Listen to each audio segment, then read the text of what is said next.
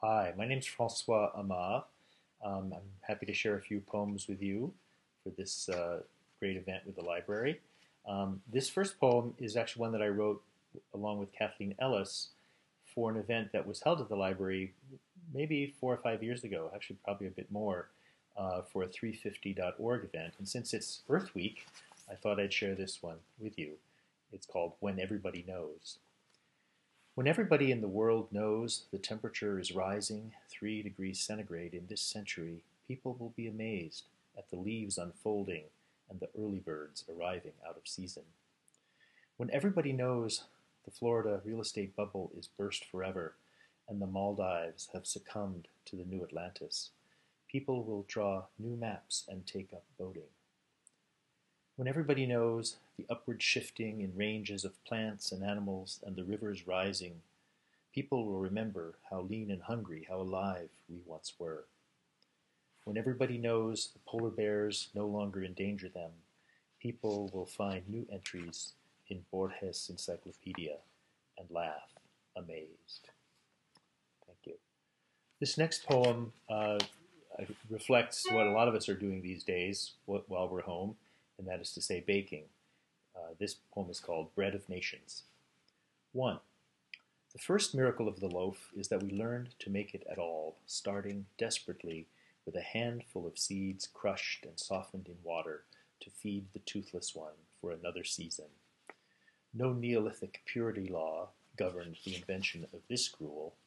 What an unappetizing name, I blame Dickens.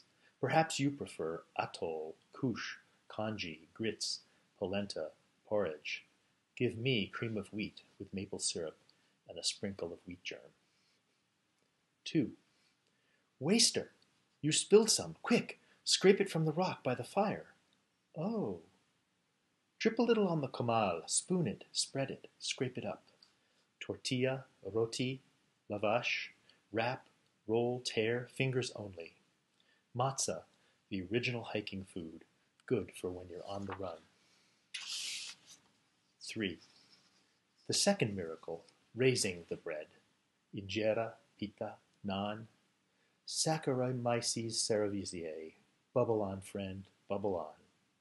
Focaccia, falouche, fugasse, filled and folded, the baker's snitch. Challah, ciabatta, crumpet, take two at tea time. Sourdough, trained to resist rhizopus and penicillium. Karen's whole wheat seed loaf, the antidote to wonder. What a marvel. Babka, bagel, baguette, beer bread. Oh, doubly blessed. Thank you. And here are two poems, again about food. These are about plums. First, the very famous poem by William Carlos Williams. This is just to say, I have eaten the plums that were in the icebox, and which you were probably saving for breakfast. Forgive me, they were delicious, so sweet and so cold. And the second poem is The Word Plum by Helen Chasin.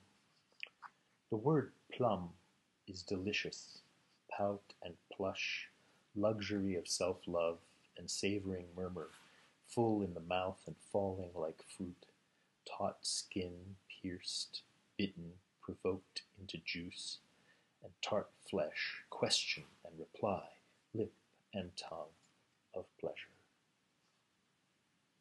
Thank you. And this last poem is one of my stanzas from a collaborative poem with Kathleen Ellis and Cheryl Daigle.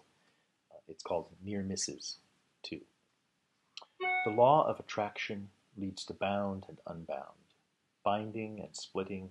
Which section of the cone, which soundless fleeting cut, will leave us most alone? You at one focus, while I spiral in like space junk, trading airless distance for 10,000 collisions at the grazing heat of your gaze. Thank you, and stay safe, everyone. Looking forward to your poems.